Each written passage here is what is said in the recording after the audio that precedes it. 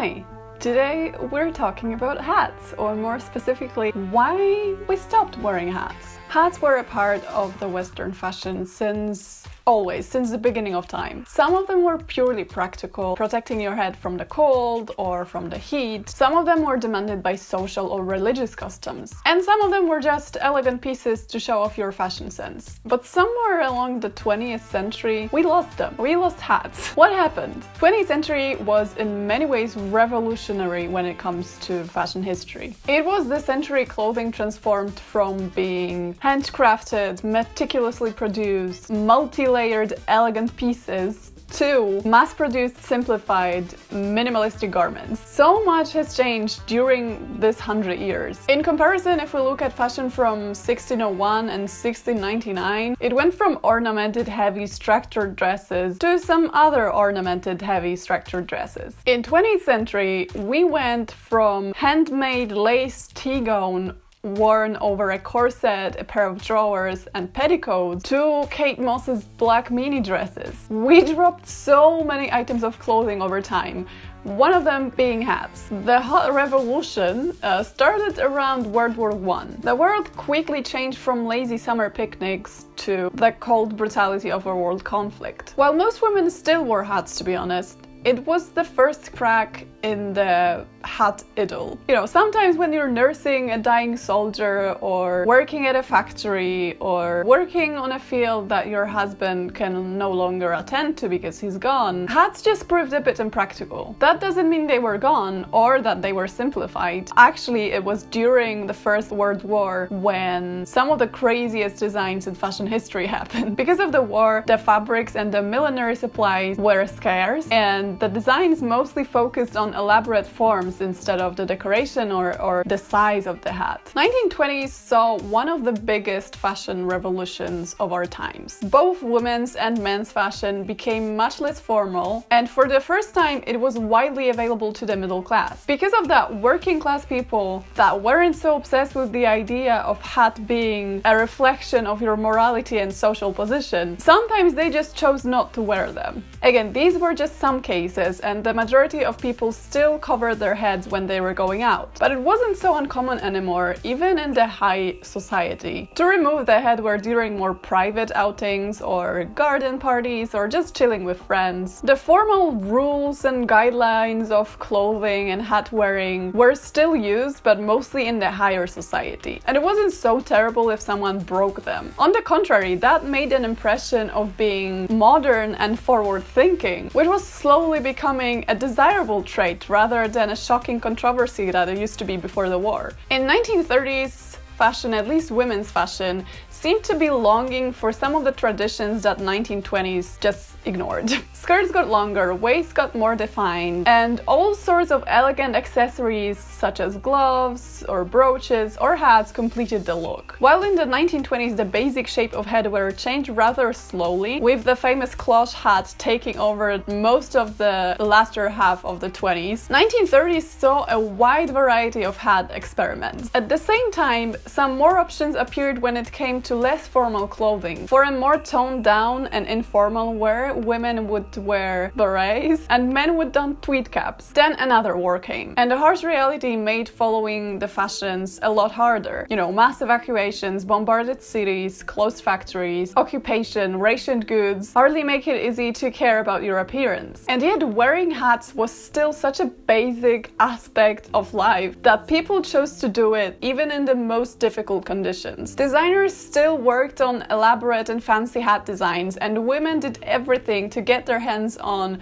you know, ads or fashion magazines. Many would make hats out of old boots or old blankets, and turbans and scarves were massively popular at the time because you could just put it on and you wouldn't have to do your hair and you would still look fancy. Despite all that, more and more women, usually younger women, chose not to wear hats, especially during summer months. And in some of the Nazi-occupied countries, wearing elaborate, rich hats and clothing not only contrasted with the less wealthy, policy, but could also mean that the person chose to collaborate with the occupier. After the war, the approach to hats was changed forever. On one hand, people, especially women, wore hats gladly because they finally could do it. They were finally able to wear what they want to wear and buy things that weren't available before. The elegance that they had to fight for during the war was finally within reach, at least in the Western countries. On the other hand, war has shown everyone that hats maybe were not a matter of life and death, and people could do without them. In countries with newly established communist governments, hats were considered a symbol of the capitalist enemy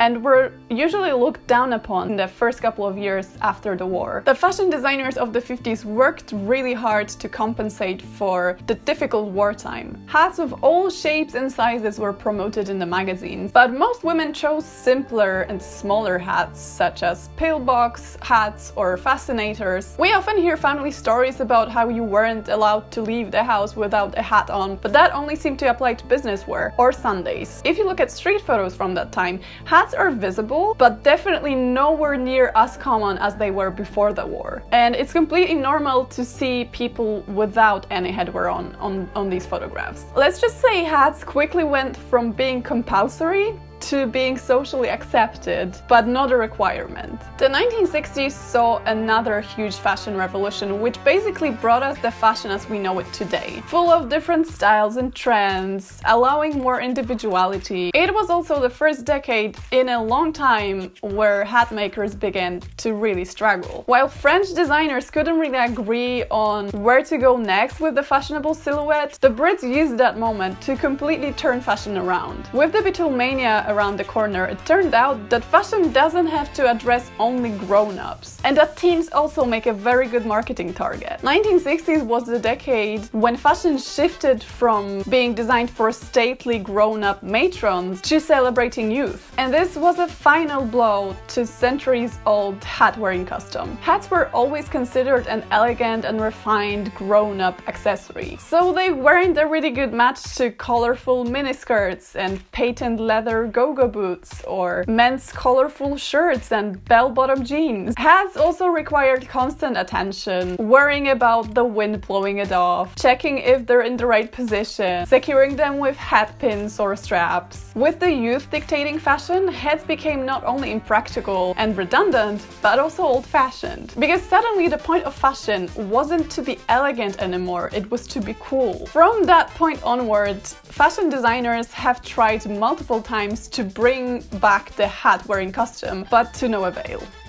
Even if it was moderately successful, like the 70s wide brim hat trend, or the elegant Lady Diana styles of the 80s, or 90s bucket hats, the trends were quick to fade and they were only adapted by a small percentage of society, leaving the rest of people still hatless. Hats were doomed, elegance wasn't cool anymore, and neither were hats. Nowadays we see headwear as extravagant. Even in summer, a wide brim straw hat worn in an underground station would probably raise some eyebrows. And in winter, a felt fedora is considered impractical because it doesn't cover your ears. The problem with headwear was that it used to be matched to the outfit that you're wearing. You had different headpieces for formal dresses, different pieces for sports or evening wear. Today hats just usually don't match your outfit. You're leaving your house in a pair of jeans and a t-shirt, and somehow wearing an elegant hat with that would make the whole look laughable. But if we find hats so old-fashioned and funny, why are we still so fascinated by them? We love watching royal weddings and commenting on people's headwear choices. We pay way too much money to attend horse racings just to be able to wear hats without being judged. We love seeing them on fashion shows and fashion weeks. A lot of modern wedding outfits feature a discreet fascinator. Maybe it's this centuries-old hat-wearing tradition awakening in our blood. We live in a time when, as we like to believe, we're more accepting of different looks and trends and fashions. And yet when someone decides to wear a hat, they're somehow not cool or too much. And before we disagree, imagine a 16-year-old high schooler showing to his class in a fedora, or a 30-year-old woman attending a job interview in a fancy 1930s hat. I myself have tried wearing a hat in public and I was literally bullied a couple of times, so I stopped doing that. hat. So next time you see someone wearing a hat,